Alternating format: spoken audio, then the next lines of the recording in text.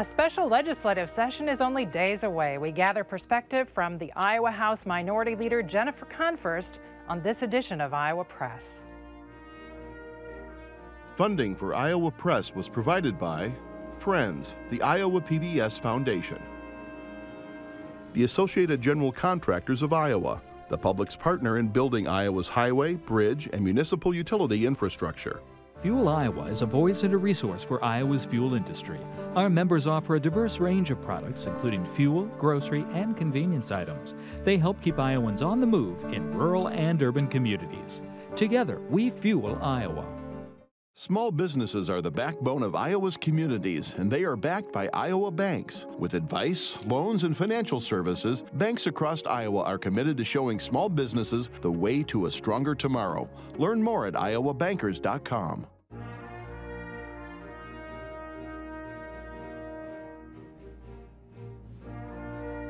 For decades, Iowa Press has brought you political leaders and newsmakers from across Iowa and beyond, celebrating 50 years of broadcast excellence on statewide Iowa PBS. This is the Friday, October 1st edition of Iowa Press. Here is Kay Henderson. Democrats have been in the minority in the Iowa House for the past decade. Last week, our guest was the leader of the 59 Republicans currently serving in the House. Our guest this week is the leader of the 40 Democrats who are serving there. Our guest was elected House Minority Leader in June. This month, October, there is a special election for an open House seat in the Newton area coming up. But next week, on the 5th, the legislature will reconvene in special legislative session. They'll be voting on redistricting Plan 1. It's that once every decade reconfiguring of the boundaries for legislative and congressional districts. House Minority Leader Jennifer Konfrst, who's in the middle of her second term in the Iowa House, lives in Windsor Heights, and by the way, that's in current House District 43. At a point in her career, and as full disclosure, she did work for this network, Iowa PBS, but since 2013, she has been a full-time professor at Drake University, teaching courses in journalism and communications. Representative Konfrst, welcome to Iowa Press. Thanks for having me. I'm happy to be here. Also at the table, Katarina Sostaric of Iowa Public Radio and Erin Murphy of the Lee Enterprises newspapers. Representative Konfrst, when those maps were published, you were very quick to say that you were ready to approve of them and vote yes on that first proposal. What was it about them that you liked them and were able to make that pledge so quickly? They were fair. They were drawn using Iowa's fair redistricting process. I said I would vote for them before I even saw it, because a map that's drawn using Iowa's gold standard redistricting process is a fair map, and that's one that's good for Iowa. It's the most important thing, is to not consider politics, but to consider fairness when we're making this really important once-a-decade decision. Last week on this show, House Speaker, Republican Representative Pat Grassley said something pretty similar. Do you take him at his word that House Republicans in the majority feel the same way as you do about these maps? As you might imagine, I watch Iowa Press, and so I did watch that episode and saw him say that and was heartened to see that, because he and I agree on this. We don't often agree, but in this we do. Not using politics as a determining factor on how to vote is really important to the integrity of our system. And so I was thrilled to hear that he wants to move forward and have this as our map. So. But what does your gut tell you? What's your prediction? Will these maps pass on Tuesday? It's a fair question. So I've gotten out of the predictions business after 2016, but I will tell you that on Monday morning I made a bet with my husband that this is going to be the map. So I don't have a lot of intelligence. The Republican caucus doesn't give me their information very often, but I do feel like this is going to be a map that everyone can live with, and that preserving the process is too important to mess with. Some Democrats have previously raised concerns that Republican majorities would want to take this to a third map, at which point they can then amend the boundaries that are drawn by the Legislative Services Agency. If this map doesn't pass, the Iowa Supreme Court set a deadline for December 1st for that redistricting process to be done. Do you think that the legislature could even get to a third map in that timeline? I think it's hard to get to a third map because with a December 1st deadline. the LSA needs to go back and start from scratch. We have a second map in between, right? So we need to get to that map and then go through the process again. And then we would need to get to a third map. So I think that, if we're talking 3-4 weeks between maps, I don't know that there's a lot of time to get to a third map. And frankly, if our interest is, and we've heard from Republican leadership, their interest is in preserving Iowa's system, then there's really no need to get to a third map. If there is ultimately a second set of maps up for a vote, what would get you to vote no on that set of maps? If it was amended in some way or if it didn't match the Constitution or Iowa code.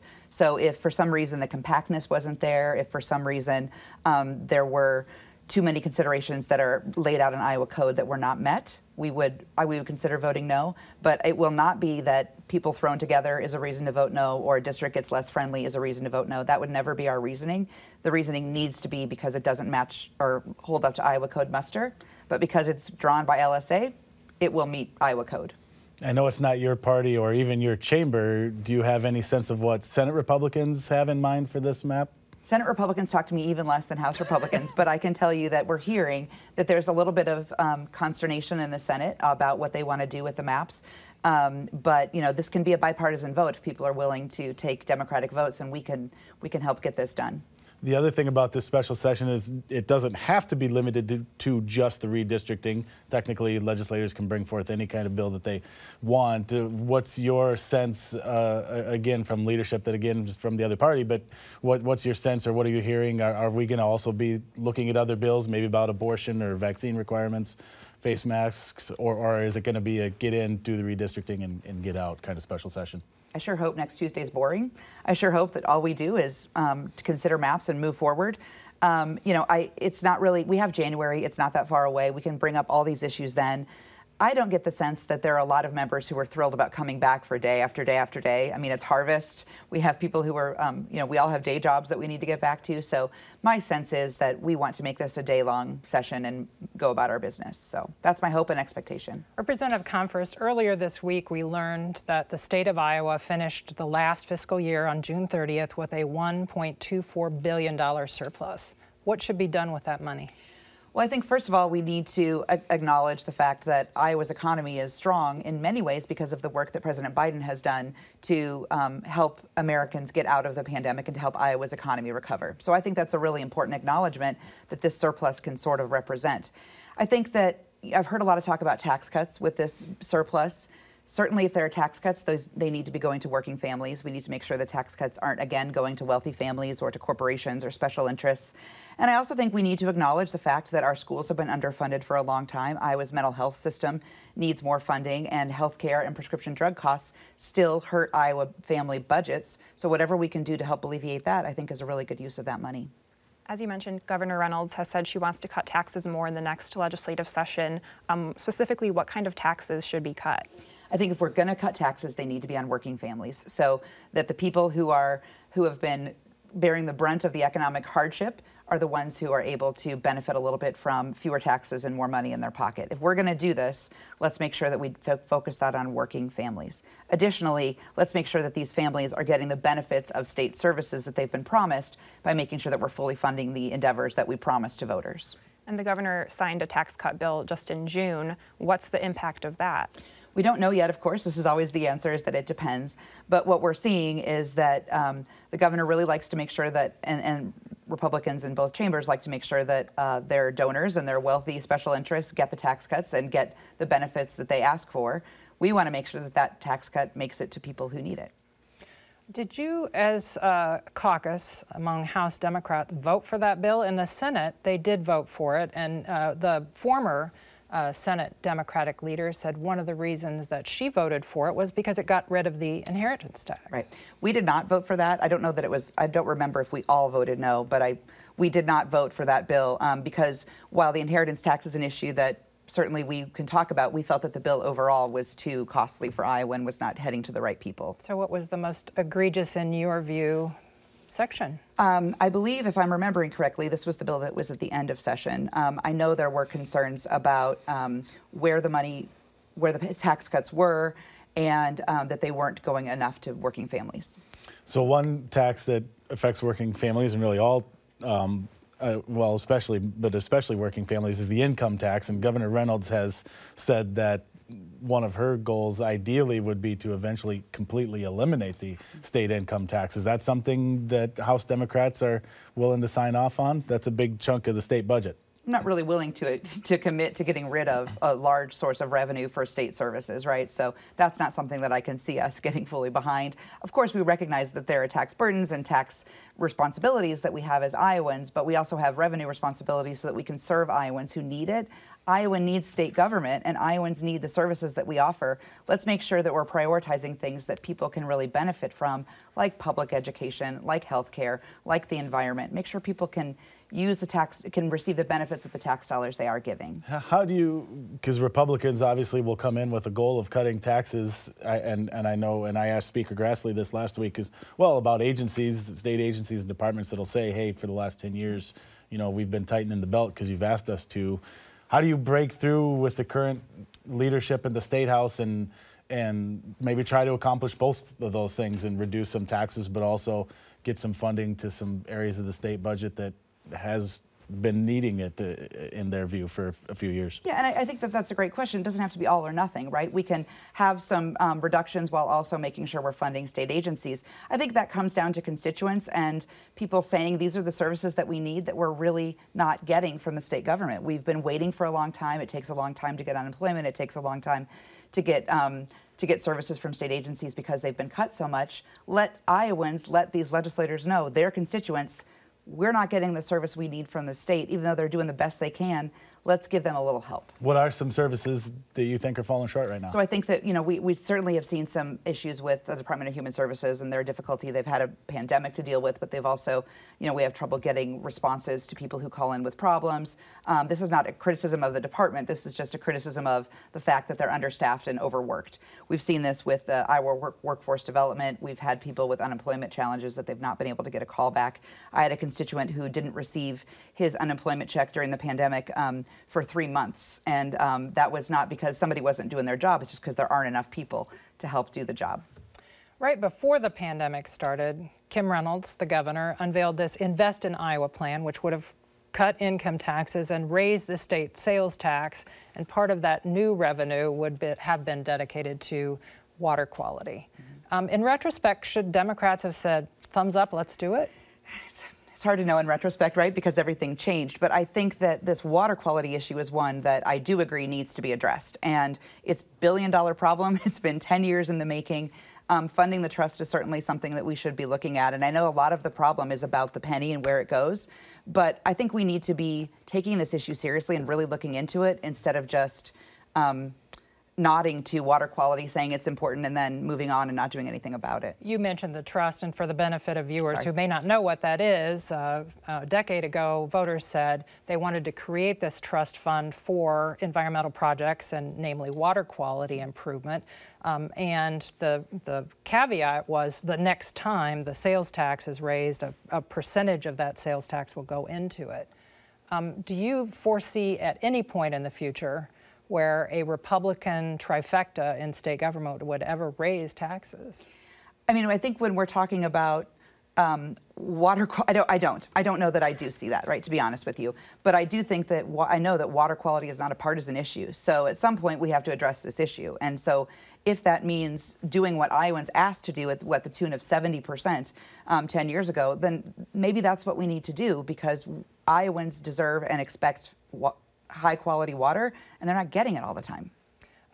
Just one other issue that legislators talk about all the time, the bottle bill. Yes.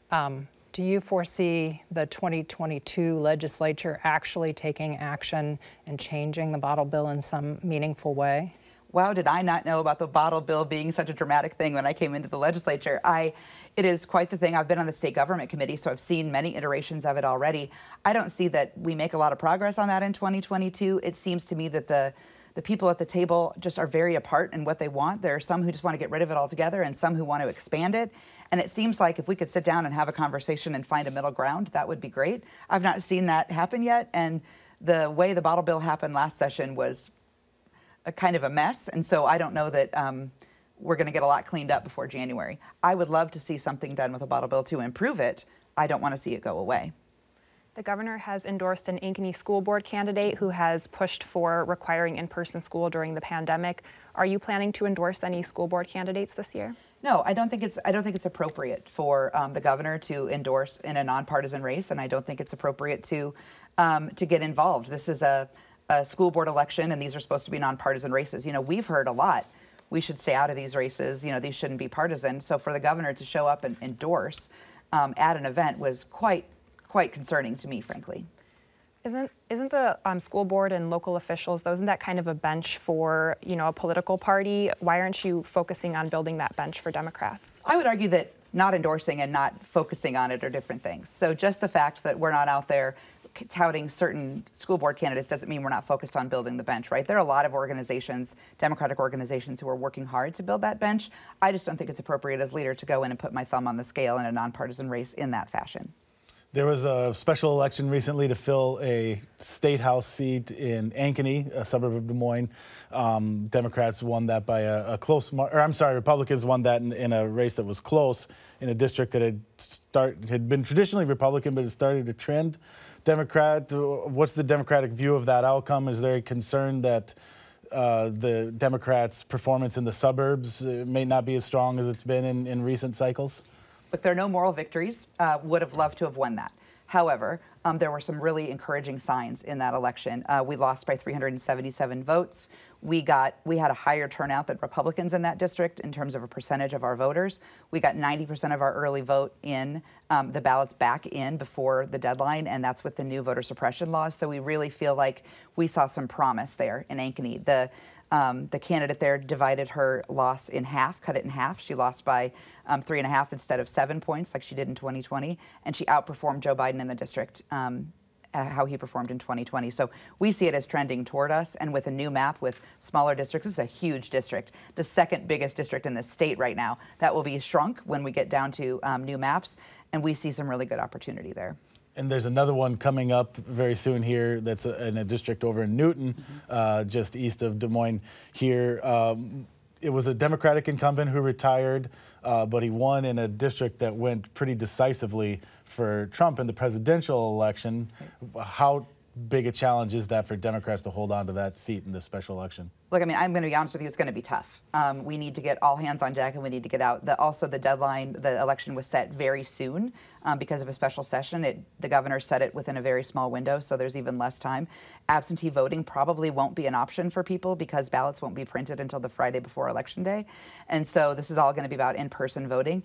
But we have a great candidate in Steve Mullen. He's a city councilman. When we were recruiting there, everyone knew him. Everyone was coming into the cafe and knew him. So I do feel like we have a really strong candidate. We're going to do all we can, but it's going to be really tough. Typically, redistricting maps are approved in the spring, but there's been this delay in census data because of the pandemic. How far behind are candidate recruiting and fundraising efforts because of that delay? It's a great question. We've been recruiting by precinct, so that way, if we know where someone lives in a certain precinct, so that if they get thrown together, we can kind of shift things a little bit. But it's certainly made it harder to get commitments, to get people to announce. I first announced in August of 2015 for a 2016 election, and I felt behind. So certainly we need to get moving. It's a universal problem, I think, at least. The thing I've said most since becoming leader has been we don't have maps yet, so let's not make decisions until we get final maps. Not everyone listens to that, but it's true that we don't have, we shouldn't be putting for sale signs in yards. We shouldn't be announcing candidacies for districts that don't yet exist. As Kay mentioned, I'm in 43 right now, but that's not the district I'm running for in 2022. We'll see if it's 32 or not. So we need to make sure we know where we're running. But we've done our best to try to get people who are interested. We know there are going to be districts we're going to target, right? It's just a matter of pulling the trigger once they are approved and we can go. Speaking of 2022, history tells us that, if the president is a Democrat, those midterms are going to look pretty good for Republican candidates. How are you going to counteract that and try to win for Democrats? Right. We've got 403 days till election, not that anyone's counting. But a lot can change in a year and a few months. And so we're really working on keeping our message local, talking to Iowans in the district about what it is that we stand for, what Iowa Democrats stand for, and what's happening at the Capitol. I feel like we have a responsibility to do a better job communicating in 2022.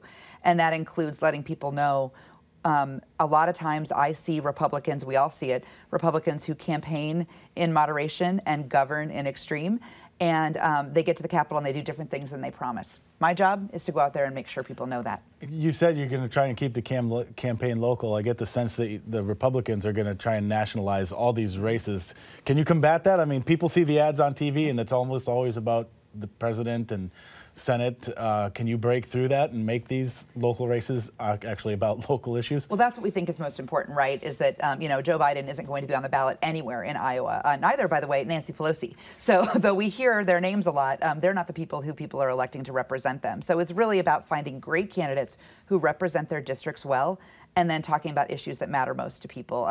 It's hard to combat. It's not going to be easy, but we don't have a choice and we have to do it. When you were elected minority leader by your peers in the House in June, you said your message to them is we need to learn from 2020 and not live in 2020. What did you mean? Right. What I mean by that is that it can be the 2021 session and the 2020 election night period was not great for Democrats. We didn't love our lives. We didn't feel great about what we were doing. It's really easy to get discouraged.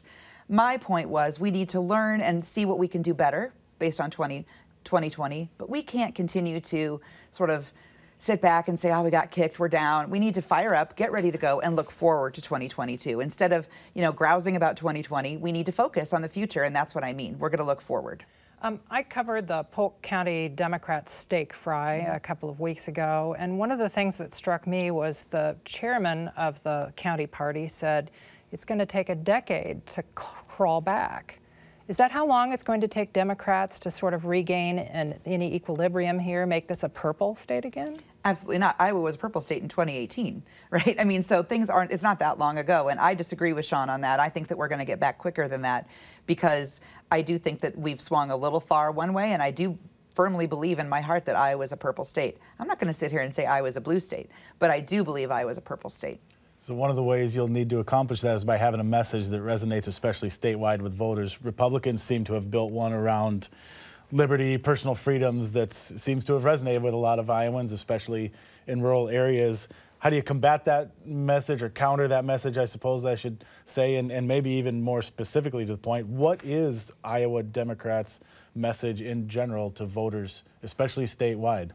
I think our message to Iowa Democrats, well, to all Iowa voters, is that Iowa Democrats are here to be together to represent Iowa values and the values that we grew up with. So that means helping each other out, looking out for each other. The same values that mean you come help somebody whose car is stuck down the road are the values that we say when we say you should wear a mask to keep each other safe, right? It's all about collective action, working together, being a community and being families together. It's really important to us that we remind Iowans that's who we are and that's what we represent.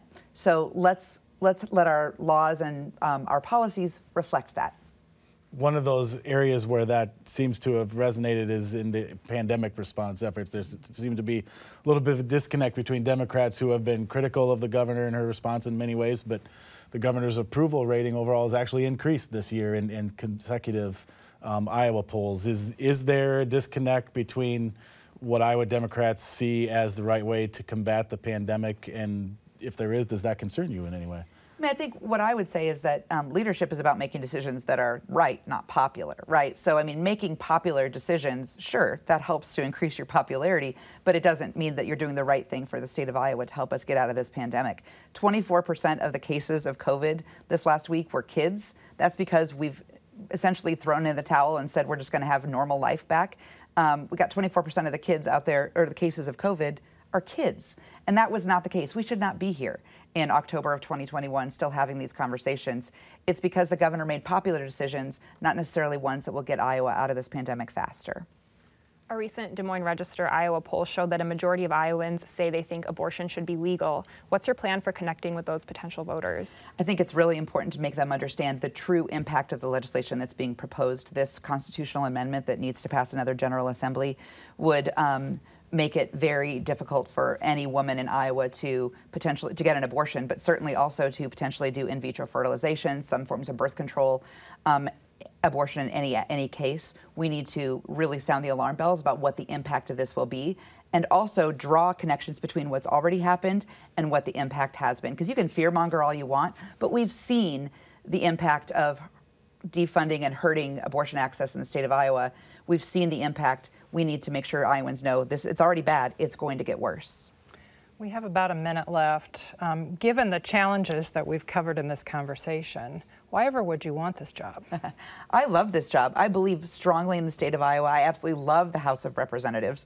And I think that House Democrats are the people who are out there looking out for everyday Iowans.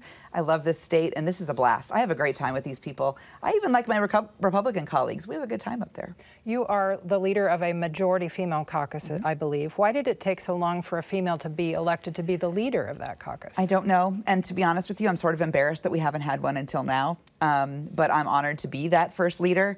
I think that we truly do represent values and represent more women than men that really serve Iowa women, and we need to reflect that in our caucus, and I'm glad we finally do.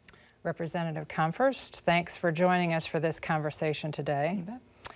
Also, we want to say thank you for watching this episode of Iowa Press. Join us again next week at our regular broadcast time, 7:30 on Friday and noon on Sunday, or anytime on iowapbs.org.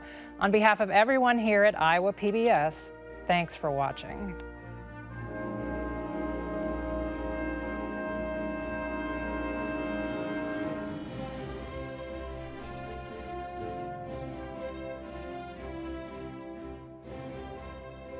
Funding for Iowa Press was provided by Friends, the Iowa PBS Foundation, the Associated General Contractors of Iowa, the public's partner in building Iowa's highway, bridge, and municipal utility infrastructure. FUELIowa is a voice and a resource for Iowa's fuel industry. Our members offer a diverse range of products, including fuel, grocery, and convenience items. They help keep Iowans on the move in rural and urban communities. Together, we fuel Iowa. Small businesses are the backbone of Iowa's communities, and they are backed by Iowa banks. With advice, loans, and financial services, banks across Iowa are committed to showing small businesses the way to a stronger tomorrow. Learn more at iowabankers.com.